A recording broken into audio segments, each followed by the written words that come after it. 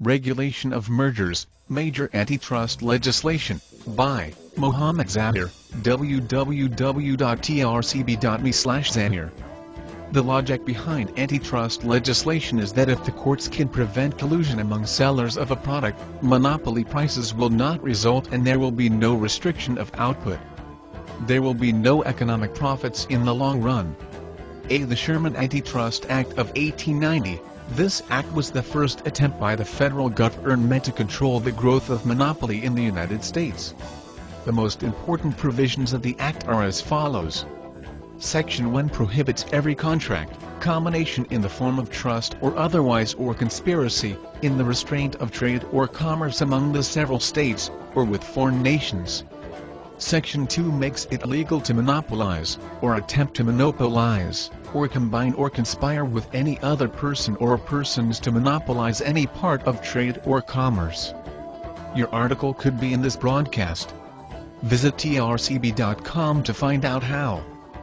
The Clayton Act of 1914. The Sherman Act was so vague that in 1914 a new law was passed called the Clayton Act.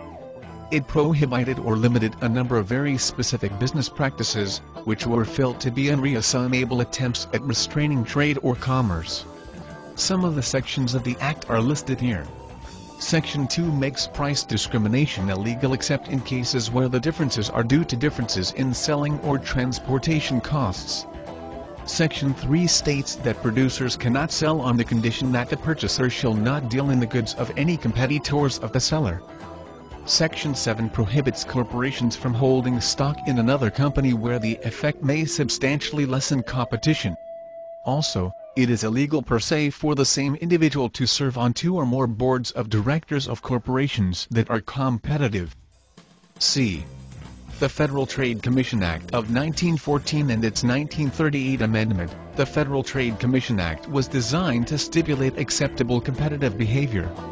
It was supposed to prevent cutthroat pricing which would eliminate too many competitors. The Federal Trade Commission is charged with the power to investigate unfair competitive practices. In 1938 the Federal Trade Commission Act was amended by the Wheeler-Lee Act which prohibits unfair or deceptive acts or practices in commerce. D. The Robinson-Patman Act of 1936. The law made it illegal to 1. Pay brokerage fees unless an independent broker was employed. 2.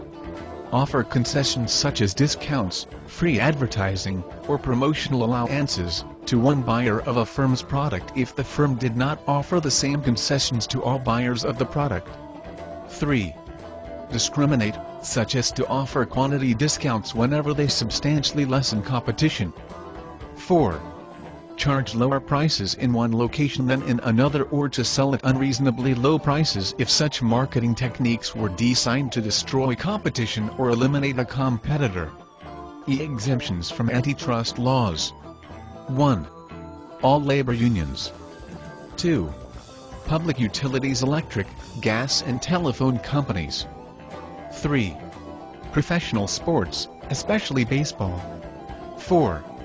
Cooperative activities among American exports. 5. Schools and hospitals. 6. Public transit and water systems. 7. Suppliers of military equipment. 8. Joint publishing arrangements in a single city by two or more newspapers. Visit trcb.com for more great articles like this now.